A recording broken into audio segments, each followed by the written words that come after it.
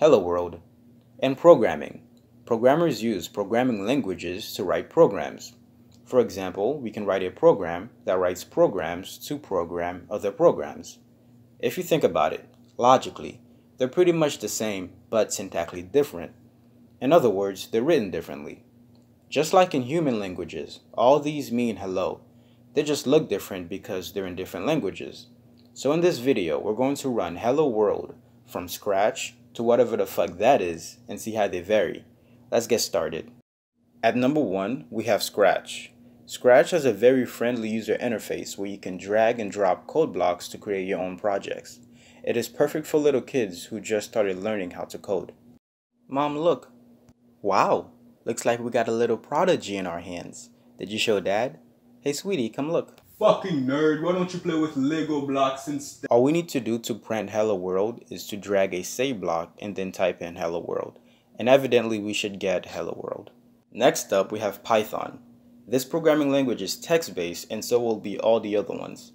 Python has an almost English-like syntax, so it's easy to understand and it's also perfect for beginners. It's really versatile. You could do things like data science, cryptology, machine learning, and computer vision. None of which I understand, but I know you could do them. Printing Hello World is pretty simple. You just type print Hello World and boom. Easy. Number 3, Lua. Lua is also a very easy language to learn.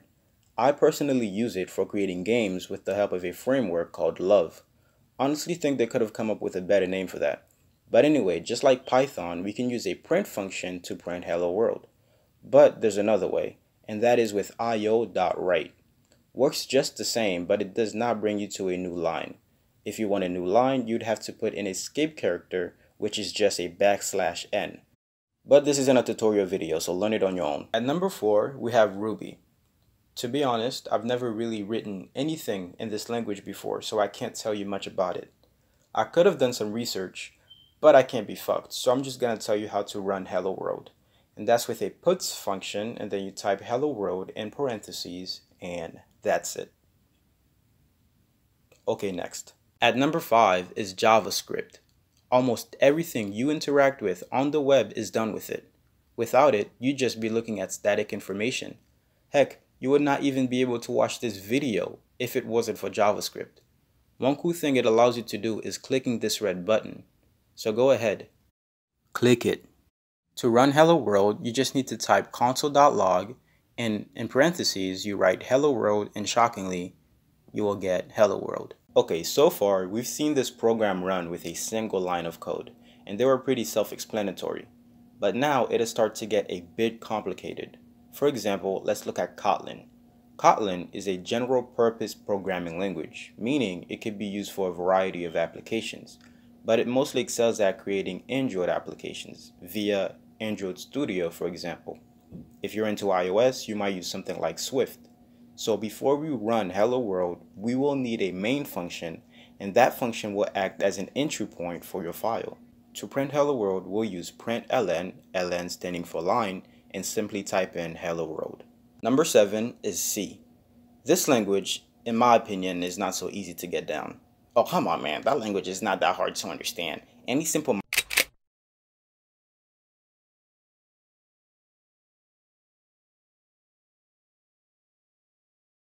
As I was saying, C is not as straightforward as the other ones we've seen so far.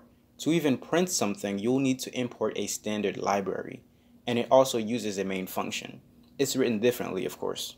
To start off, we need to import a file called standardio.h.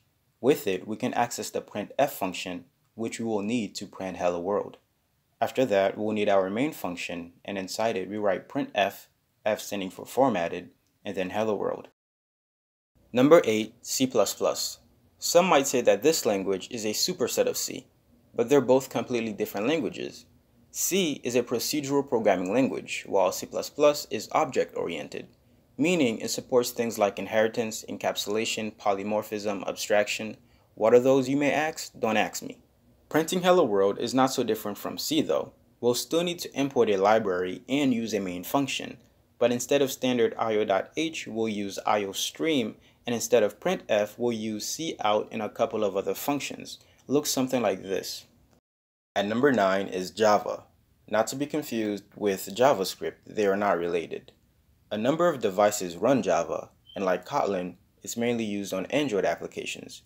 At the beginning of every Java file needs a class definition. Since we're running a Hello World program, we'll call that class Hello World. After that is adding the main method, which is this gibberish right here. That's where the compiler starts executing code.